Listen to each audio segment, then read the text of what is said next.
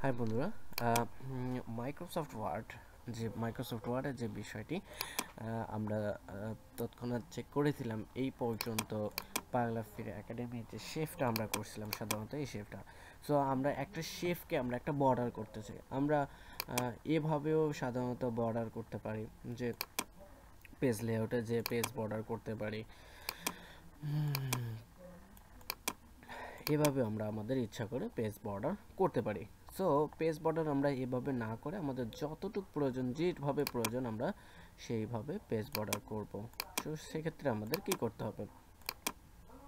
তো আমরা চাইলে আমাদের একটা শেফকে আমরা কি করতে পারি, পেজ বর্ডার করতে পারি। একটা ভালো শেফ, একটা শেফ নিচ্ছি, সেই শেফটাকে আমরা পেজ বর্ডার করব।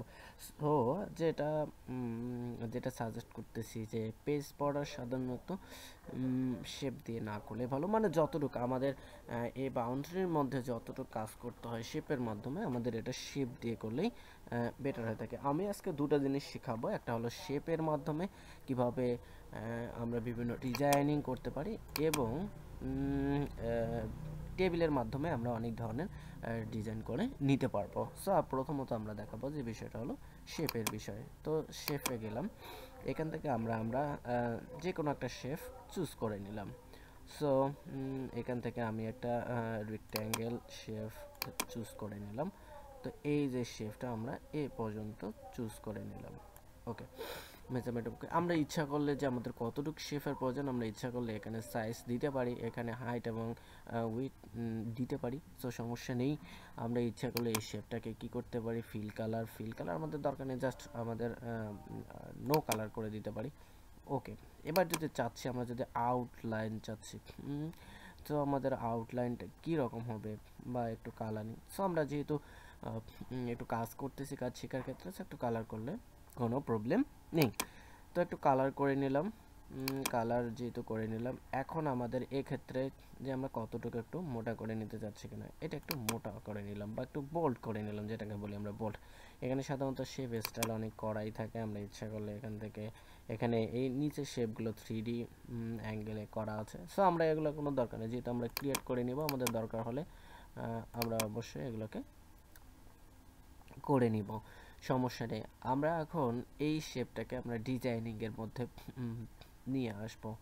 ডিজাইনিং অনেক ধরনের ডিজাইনিং, আমরা এখন ড্যাশিং, আমরা এইটাকে এই ধরনের করতে চাচ্ছি, এই ধরনের করতে চাচ্ছি, মানে এখানে এই মোর লাইন, এখানে আরও অনেক ধরনের লাইন আছে, আমরা সাইজ লেআউট এগুলো সব করতে পারবো। সো সিম্পলি যে বিষয়টা আমরা সেটা করব। তো সিম্পলি এইটাকে আমরা একটু ড্যাশিং, ওকে, সিম্পলি, আচ্ছা আমাদের এটাই আছে, এটাই ভালো লাগতেছে। জাস্ট এটাকে একটু ইচ্ছে করলে আমরা শ্যাডো করতে পারি, শ্যাডো ইফেক্ট করতে পারি, যে আরেকটা। সো এই শ্যাডো ইফেক্টটা আমার ভালো লাগতেছে, বা বেশিরভাগ কাজে আমি এই শ্যাডোগুলো ইউজ করে থাকি। তো চাইলে আমি আমার শেপটাকে, তো এই শেপটাকে আমি অ্যাড টেক্সট করতে পারি, এটাকেও এখান থেকে এই যে আমরা অ্যাড টেক্সট করতে পারি, এখান থেকে অ্যাড করে নিলাম টেক্সট। ওকে, এই শেপের ভিতরে আমি আর একটা শেপ নিতে যাচ্ছি, যে আমি আর একটা শেপ ইউজ করে এখানে সাধারণত লিখবো। একটা শেপ নিলাম, এখন সময় সকাল 8টা। নিয়ে নিলাম। তো চাইলে এই শেপটাকে একটু শেপটাকে নিলাম, এখানে কোনো সমস্যা নেই। সো এই শেপটাকে নিয়ে আমরা এই শেপটাকেও কিন্তু অ্যাড টেক্সট করতে পারি। অ্যাড টেক্সট যেহেতু একটু এলোমেলো দেখাচ্ছে, এখানে ফরম্যাটে যে আমরা পেজ লেআউট হচ্ছে এখানে 0 0 0 0 0 করে দিতে পারি। সো যদি আমরা চাই এইগুলাকেও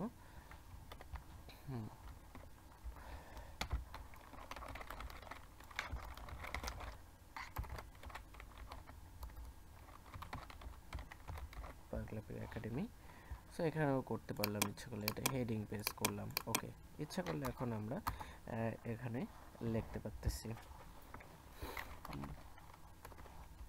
সরি,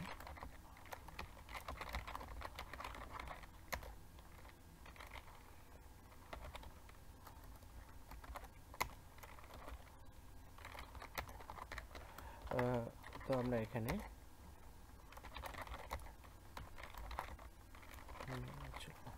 ওকে, আমরা এটা লিখলাম, এটাকে ইচ্ছা করলে আমরা রাইট হেড করতে পারলাম, করে নিলাম, এটাকে সমস্যা নেই। সো এটা সমস্তটা দেখার একটাই কারণ দেখাচ্ছে যে আমরা এটাকে আগেই এন্টার বাটন প্রেস করেছিলাম, এই কারণে এটা দেখাচ্ছে। সো এটাকে আমরা কন্ট্রোল সি কপি করে নিলাম, কপি করে নিয়ে কন্ট্রোল ভি। ওকে, তো আমরা ইচ্ছা করলে এখান থেকে আমরা left align, right align, justify সমস্ত কিছু এখান থেকে করতে পারবো। সো এখানে যদি আমরা চাই এই শেপটাকে আর একটু আমরা ডিজাইনিং করতে চাই, আর একটু ডিজাইনিং, সো অটো শেপের মধ্যে যদি আমরা একটু করতে চাই করতে পারবো, সুন্দর মতো করতে পারবো, সমস্যা নেই। হচ্ছে বা এটাকে যদি আমরা একটু গ্রাডিয়েন্ট কালার করতে চাই, গ্রাডিয়েন্ট, অনেকেই আছে গ্রাডিয়েন্ট পছন্দ করে, তো আমরা গ্রাডিয়েন্ট করলাম। ওকে, গ্রাডিয়েন্ট করলাম, অনেকটা সুন্দর দেখাচ্ছে। তো এইভাবে আমরা আমাদের কাজ করতে পারবো। সো আর একটা বিষয় যেটা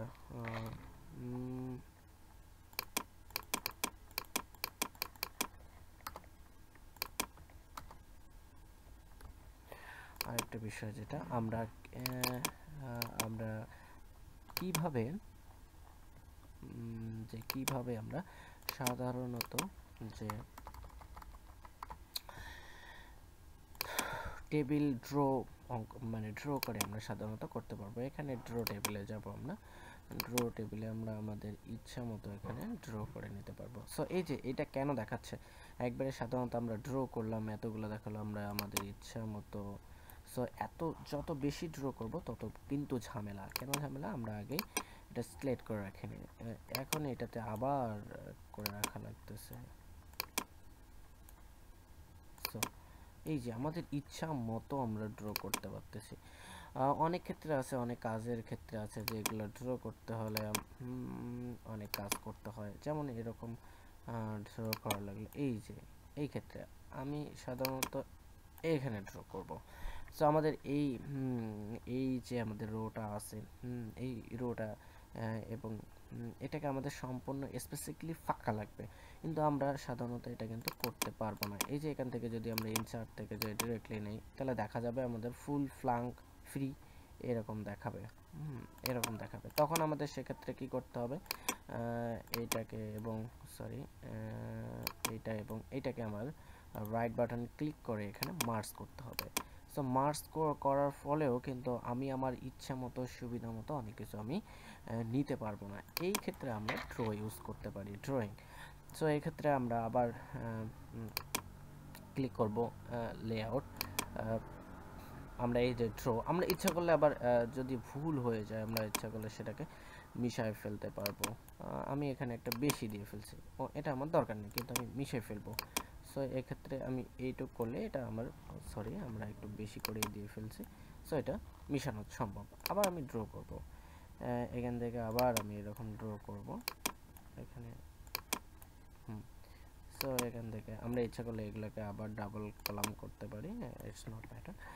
ওকে, সো এইভাবে আমি আবার এগুলাকে করে নিতে পারবো, আমার ইচ্ছা মতো আমি করে নিতে পারবো, যে ক্ষেত্রে আমার কোনো সমস্যাই হবে না। এখন আমার কাছে মনে হচ্ছে যে এই স্পেসগুলো একটু বড় হয়ে গেছে, সেক্ষেত্রে আমি যে ইচ্ছা করলে স্পেসগুলোকে কমাই দিতে পারবো, বা এই স্পেসগুলা স্পেসিফিকলি বেশি মনে হচ্ছে, তো এইগুলোকে এইভাবে কমিয়ে নিতে পারবো। যেহেতু আমি নিজেই ড্র করছি এটাকে এইভাবে কমানো, এখানে কিন্তু ইন্টার প্রেস করা হয়ে গেছে, এই কারণেই কিন্তু দেখাচ্ছে না। ওকে, সো আমরা এইভাবে এটার মাধ্যমে করে নিতে পারি। এবং আমরা একটা লিখছি বা এইটাকে সাধারণত কিভাবে এইটাকে সম্পূর্ণটাকে আমরা সাধারণত ড্র টেবিলের মধ্যে নিয়ে আসতে পারি। এই যে এইটাকে সম্পূর্ণটাকে একটা টেবিলের মধ্যে নিয়ে আসলাম, তো দেখা যাচ্ছে যে টেবিলের মধ্যে নিয়ে আসছি, কিন্তু এটা আসে নাই। কেন আসে নাই, এই টেবিলের মধ্যে আমাদের আগেই নিয়ে আসা উচিত ছিল। সো এইটাকে যদি আমরা এগুলোকে কন্ট্রোল এক্স কাট করি এবং এখানে ভিতরে কন্ট্রোল ভি পেস্ট করি, তাহলেই এনাফ। কেননা আগে অঙ্কন করে দিলে